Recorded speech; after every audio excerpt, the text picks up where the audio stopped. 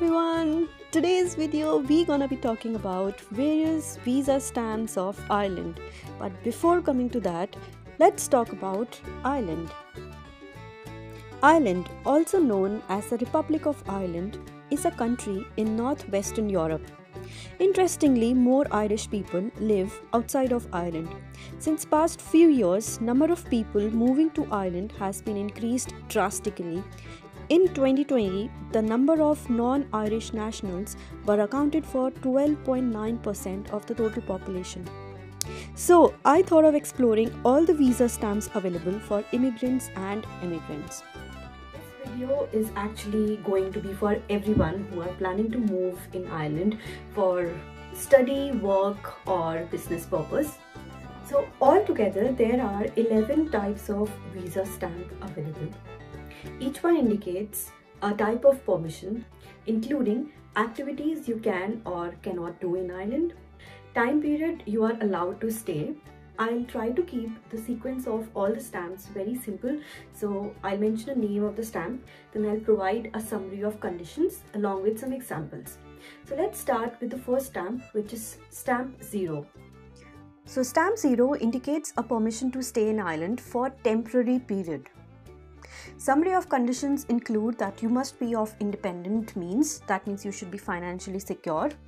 Since the nature of the visa is temporary, you can't receive any government benefits and also you can't work or engage in any of the businesses. Some of the examples which I could give you would be if you are a visiting academic of any of the Irish universities or college, if you are living in Ireland as the dependent relative of any of non-EU or Swiss citizen, if you want to extend a short-term visit visa due to some exceptional circumstances, or if you work here and came here to carry out some of the specific tasks at a limited time. So these could be some of the examples of this visa. Next one is stamp 1, which indicates permission to work or operate a business in Ireland. So this visa basically talks about employment permit, inclusive of different conditions and scenarios, which I'll not be covering in detail in this video. Next stamp is stamp 1A, which is actually a good news for students who have interest in accountancy. A very good example would be study accountancy as trainee and be employed as a trainee accountant. Next one is 1G, which indicates that you have finished your studies in Ireland and you have permission to look for employment under the third level graduate program. These are some of the conditions. So basically this is a time period which you'll get wherein you need to find a job or a sponsor. Next one is related to stamp 1G, which is for spouses and de facto partners. Earlier this visa was stated as stamp 3, however this has been changed by the government recently.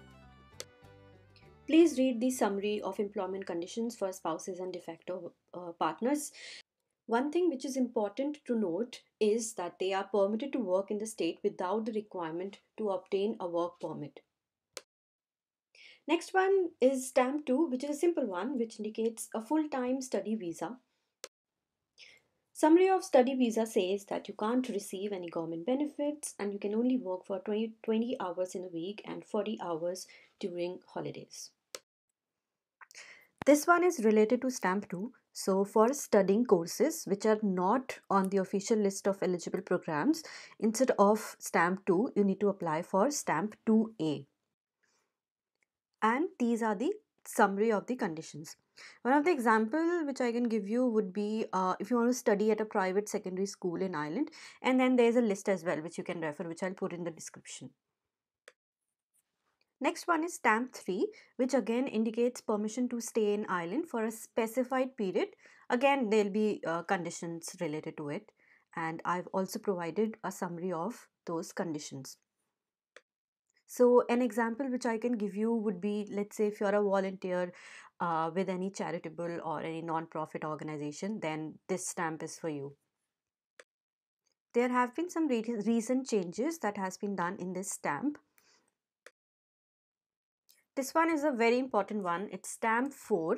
So this stamp will be given if you have a valid critical skills employment permit for 2 years or a valid employment permit for 5 years, or if you are a researcher for 2 years, again with a hosting agreement. And since this one is an important one, I've mentioned all the necessary conditions required. Then the next one is stamp 5, which indicates that you have permission to stay in Ireland without limits on the time and you can remain here.